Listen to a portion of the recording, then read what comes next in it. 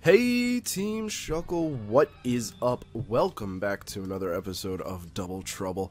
Today we are continuing on with the Premier Challenges. This is round 3, so at this point I am 1-1 in the tournament.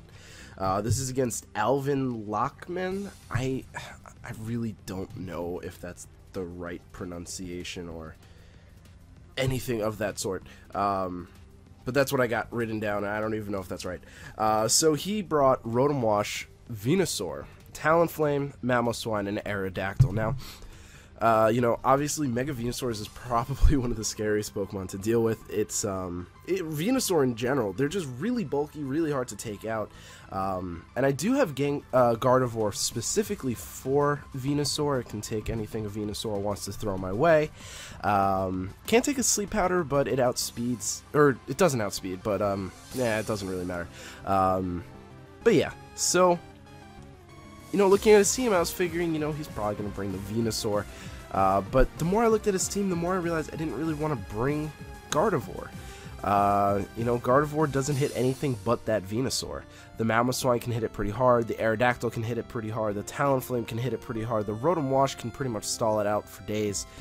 So I was thinking, there's really no reason to bring it. So I figured my other anti-Venusaur, the other thing that I have good for Venusaur, is Goodra. Goodra can take all its grass stabs, it can take the Sleep Powder because it's Sap Sipper. So that's what I decided to bring. I ended up starting off with my go-to lead when, there's really nothing else that I need to worry about, and that's Mega Kangaskhan and Gengar. So let's get started, see what he starts off with, and see what we can do.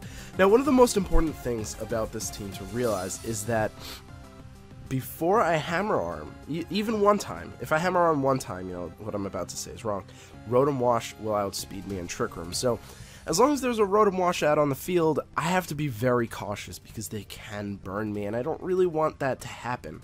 So, of course, he does start off with two of the biggest threats to this lead, and that's Venusaur and Kangaskhan. But, I was sort of expecting him to Sleep Powder the Kangaskhan, while Burn is sort of a bigger thing against Kangaskhan. To put it out of battle completely for 3 turns is pretty big. But it turns out he actually wants to burn it instead, so I ended up not getting a Trick Room off. So here's an issue. He Mega Evolves, but I don't really necessarily want to switch out, I'm sort of worried. I know I can outspeed both of these, so I decide to just double edge this Rotom, but it has a Citrus Berry, and I'm like, oh my god, this is so bad. I'm not gonna take it out, it's gonna burn me. That's it, that's game. I don't know what to do against this thing. So he goes for Giga Drain on the Kangaskhan, and I'm thinking, why didn't he burn me or sleep me? And what I'm assuming is he probably expected a switch out. He probably expected me to switch out to take the burn, so he went for a double attack to hit the switch out, and he probably expected Gengar not to do anything. So, of course, I'm a little worried again. I don't want to necessarily kill off my Kangaskhan just yet, because I need it for a couple of things. So I switch it out, and of course, I'm expecting to take a special attack, so I bring in Goodra. And that works out very well in my favor.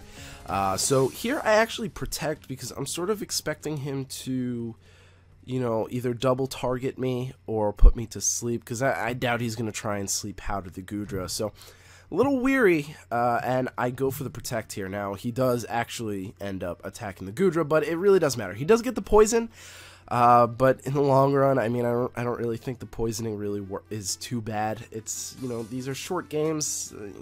It's not going to eat up a lot. So he comes in with Mamoswine, and I'm thinking, okay, I could probably survive an Ice Shard, right? So I go for Flamethrower on it. Now, I know it's probably going to be thick fat and it's not going to do a lot of damage, but double attacking it will probably do a lot of damage in the long run, and we end up actually taking it out.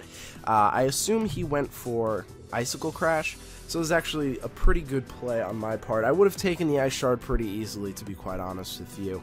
I'm designed to take a Dragon Claw from non-boosting item Garchomp, so it's pretty easy to figure out that I was going to survive that. So he comes with the Talonflame, and I don't really have a safe switch in with me. I do have my Rotom Heat, of course, but I didn't bring it for this match.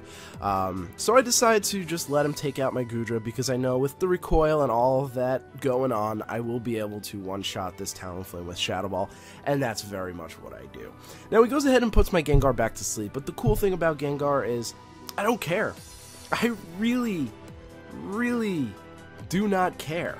Now, he only has the Venusaur left, and I decided to do sort of a risk. I wanted to stall out this turn of Trick Room, and the reason I wanted to do that was because I was very concerned if I would outspeed this Mega Venusaur in Trick Room, and I wasn't very sure if I would. So I decided to stall out my own Trick Room, go for the Double Edge the next turn to hopefully KO it. Now, it doesn't get the KO, but let's remember what a Venusaur has. I got his entire moveset here. He's got Sleep Powder, he's got Giga Drain, he's got Protect, and he's got Sludge Bomb. Now, remember what my Gengar runs? My Gengar runs Focus Sash. So even if one of those were super effective, no matter what, I'm gonna be able to take him out. So I figured, who cares about Gengar? Just leave him in there. I'm Focus Sash. He's got nothing for me. I'm pretty sure his primary attacks, as we saw, really won't do enough. So I was just like, let him sleep, let him relax, just don't worry about it. You know, if Double Edge doesn't kill, Shadow Ball certainly will. And that's what I went for, and it worked out in my favor. So it was a 2-0 in my favor, because I did actually have Scizor in the back. So on top of all of that, I had another Pokemon in the back who carries Lumberry, so I was just not worried in the least bit. This Venusaur was dead no matter what. Awesome. And the one time so far that I brought Scizor doesn't even get to be used. I don't really know its role, but it has a role somewhere, and I do use it occasionally, and it does have its benefits, and I've never really needed to replace it, so I don't know. But that was the battle. That was round 3, so it's 2-1 in my favor so far in this tournament. I'm pretty stoked. I'm pretty happy so far. So thank you guys so much for watching. Really, truly appreciate it, and I hope to see you guys at the next episode. Peace.